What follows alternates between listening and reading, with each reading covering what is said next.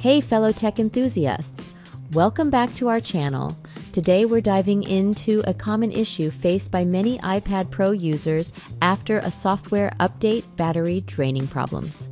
I know how frustrating it can be when your beloved device doesn't hold a charge as it used to, but don't worry, we've got you covered with some effective solutions to get your iPad Pro back on track. Before we begin, make sure to hit that like button. If you've recently updated your iPad Pro and noticed a quick battery drain, don't panic.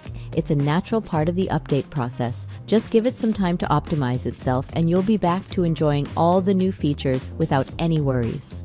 Generally, new updates usually bring features that require more processing power and subsequently result in increased battery consumption. Additionally, after an update, your iPad may engage in background activities like reindexing or system optimizations that might consume more power, thus causing a quick battery drain. The good news is that everything should be back to normal in around 48 hours. If the issue persists, then here's what you should do.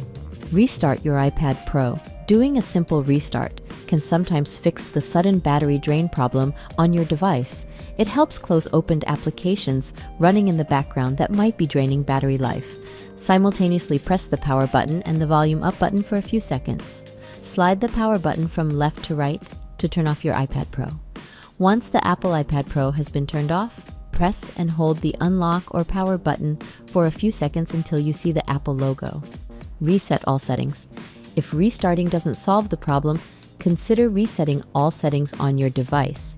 Though slightly drastic, this method has helped some users deal with similar issues in the past.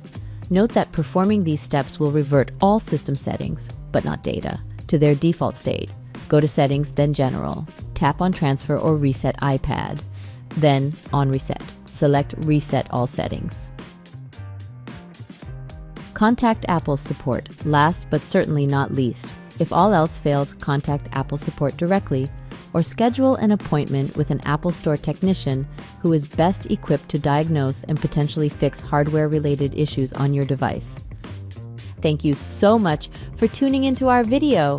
If you enjoyed the content and found it helpful, don't forget to hit that subscribe button and turn on the notification bell to stay updated with all our latest tech tips and tutorials.